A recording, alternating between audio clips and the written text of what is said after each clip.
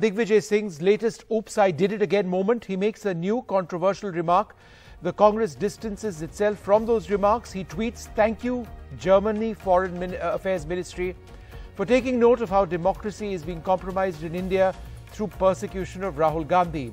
The BJP slams the remarks. Kiran Rijiju says, "Thank you, Rahul Gandhi, for inviting foreign powers for interference into India's internal affairs." Now, it's not the first time that Digvijaya Singh has been making remarks which have gotten him into trouble. But at a time when the entire issue of what Rahul Gandhi said abroad is something which the BJP is gaining a great deal of political capital on, how wise was it for him to actually play into that? Right? That's something that perhaps we'll need to look at. Joining us now, Vivek Bansal of the Congress Party, Shehzad still with us, and the senior journalist Neerja Chaudhary. Vivek Bansal, is there a sense increasingly within the Congress that Digvijay Singh is becoming a liability, certainly in terms of what he says and when he says it?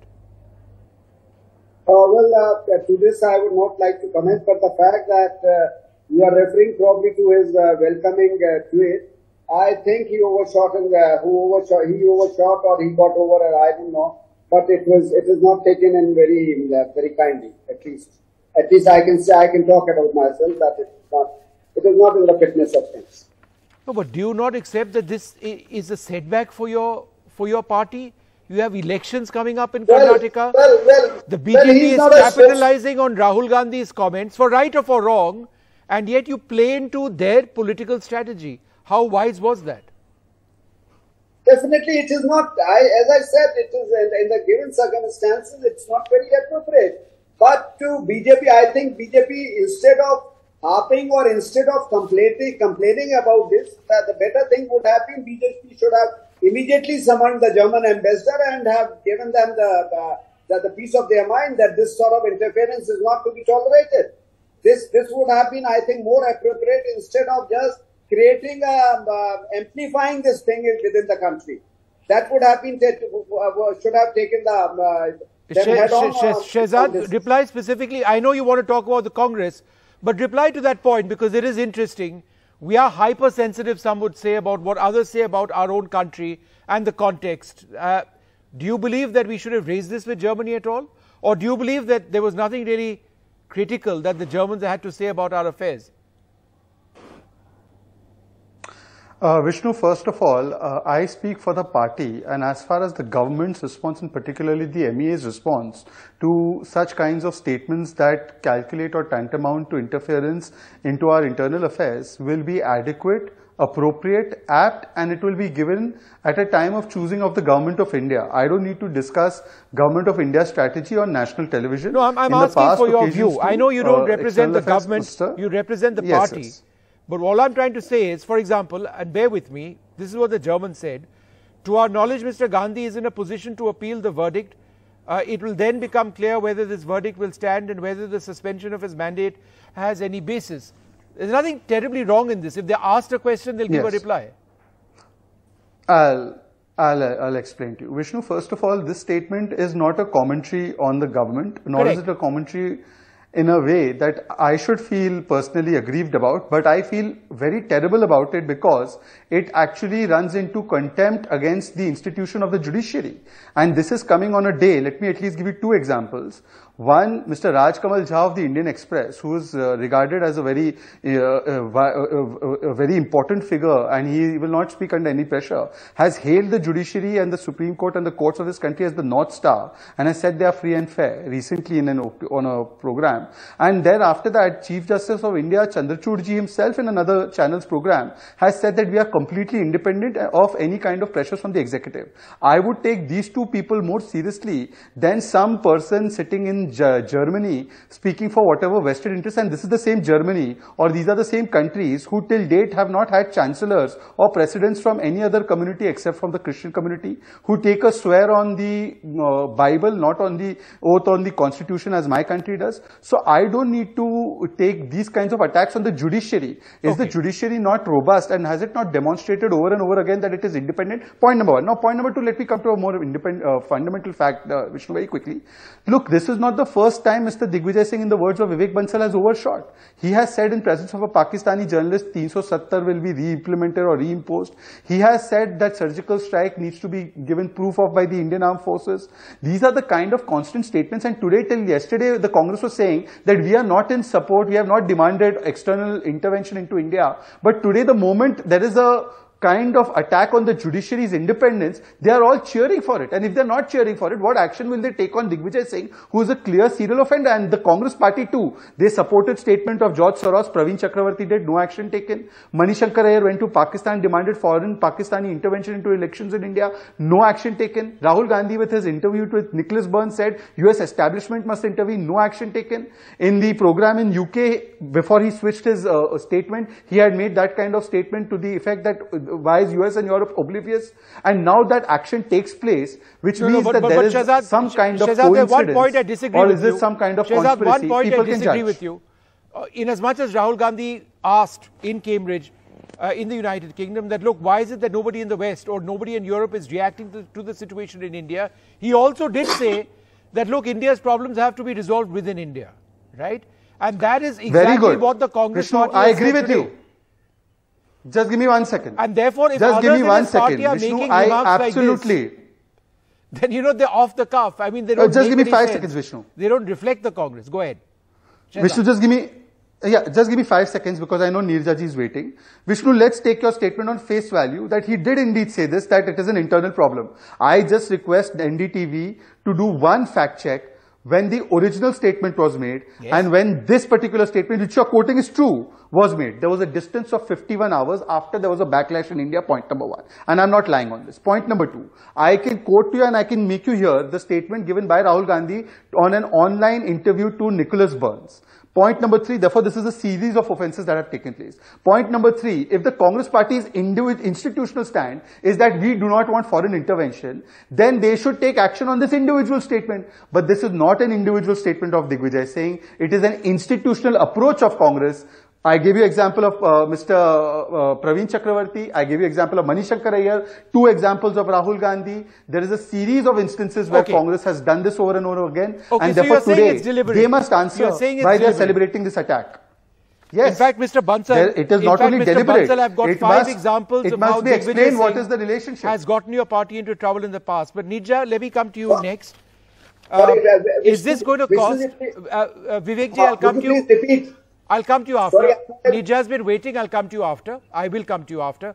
Nija, Digvijaya Singh's almost permanent foot in the mouth moments hit the Congress at terrible times. Now, in the context of what they are facing, Karnataka, right?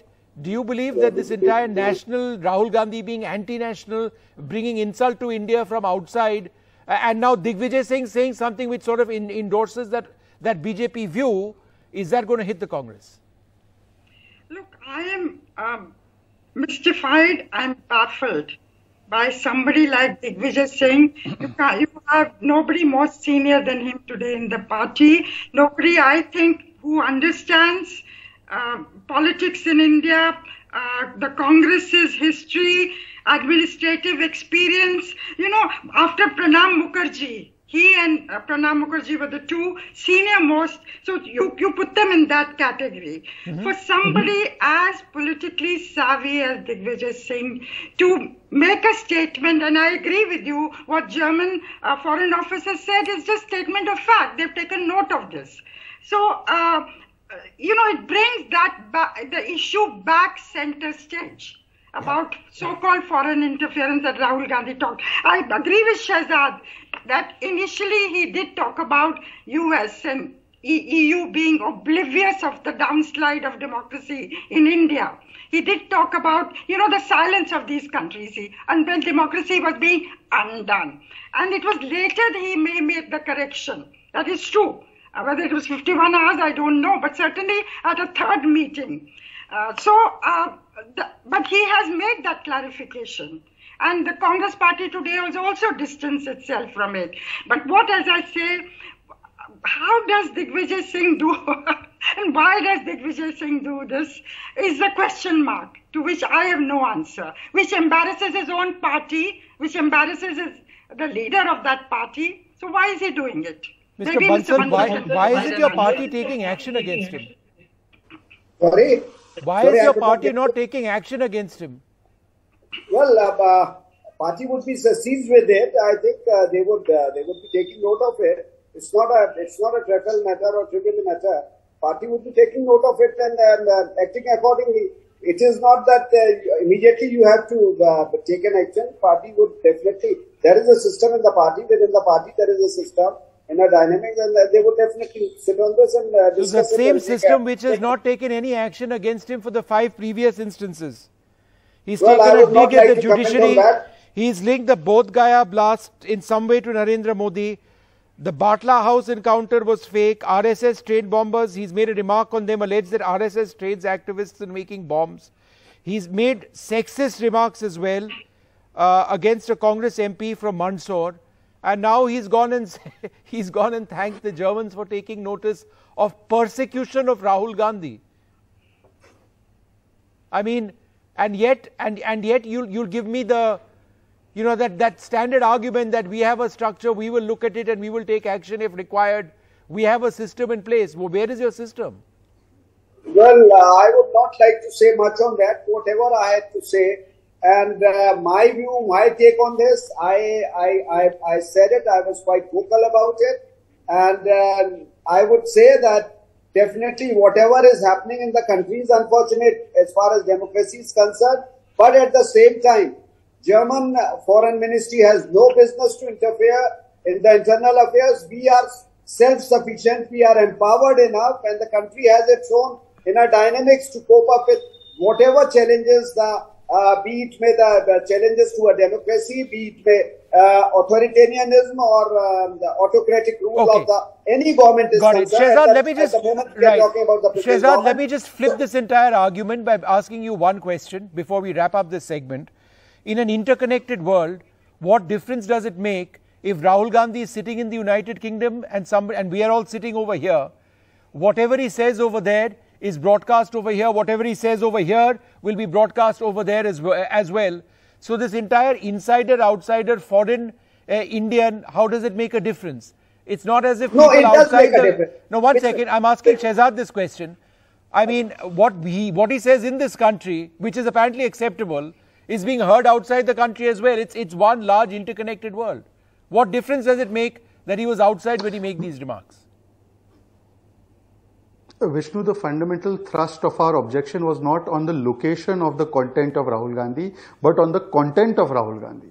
And therefore I said, whether he says it inside India or whether it's like Digvijaya Singh inside India endorsing the intervention of a foreign power into our internal affairs, or he says it outside India, what he says and demands, that is the interference of a foreign power into our affairs, which is a challenge and attack on our sovereignty, on the will of the people, on parliament, and in this particular case, an attack on the independence of the judiciary. That is offensive. It is not offensive whether he said it abroad or not here. You may say something on your channel, it is watched in 150 countries, it will be broadcasted abroad. So that's point number one. Point number two, Vishnu, I urge you and I beseech you, don't pass this off as one more gaffes of Digvijaya Singh made in the, he's always prone to this. No, let me just point out one evidence. This statement made by the German officials is calculated at creating contempt and undermining the majesty of our court system, which is free and fair, and everybody across the board, including the most harshest critics of this government, agreed to that. And the Chief Justice of India himself. But having said that, who has in the last few days been attacking the courts when the court convicted Rahul Gandhi, wearing black clothes? Against whom are they wearing this? Against the court that convicted Rahul Gandhi. Are they trying to say the court is acting on the behest of the BJP? And when the Germans try to make that kind of a leap of faith, one second, last 10 seconds, Vishnu, when the Germans in their statement try to make that kind of an attack, Digvijaya Singh from the Congress party validates it. This is an attack on our constitutionalism and on our judiciary, which is being validated, legitimized, and propelled by the Congress party's actions, and therefore it is more egregious. It is not a one-off bhul chook of Digvijaya Singh. This is actually the man ki baat and the soch of Rahul Gandhi, and therefore no action is taken on Digvijaya Singh because he's doing it at the behest of Rahul Gandhi. All right, look, I need to wrap this up, but let me just wrap this up with one quote. Can I just get a minute? Mr. Bansal, I don't have time. I don't have time. I just want to refer to one point that Shehzad spoke about. What exactly have the Germans said? To our knowledge, Mr. Gandhi is in a position to appeal the verdict, statement of fact. It will then become clear whether this verdict will stand and whether the suspension of his mandate has any basis.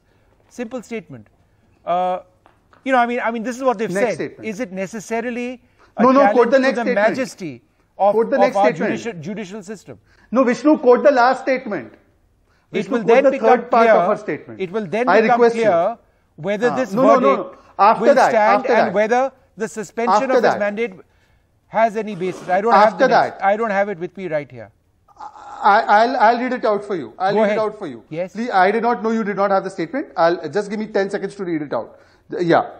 We expect that we meaning Germany expects that the standards of judicial independence and fundamental democratic principles will equally apply to the proceedings against Rahul Gandhi. Who are they to advise us? Did they take the stand for the 32 other MPs, MLAs who were convicted on the same law? Okay, fair enough. Who are they to expect it? Their democracy. 1 second. That's my point.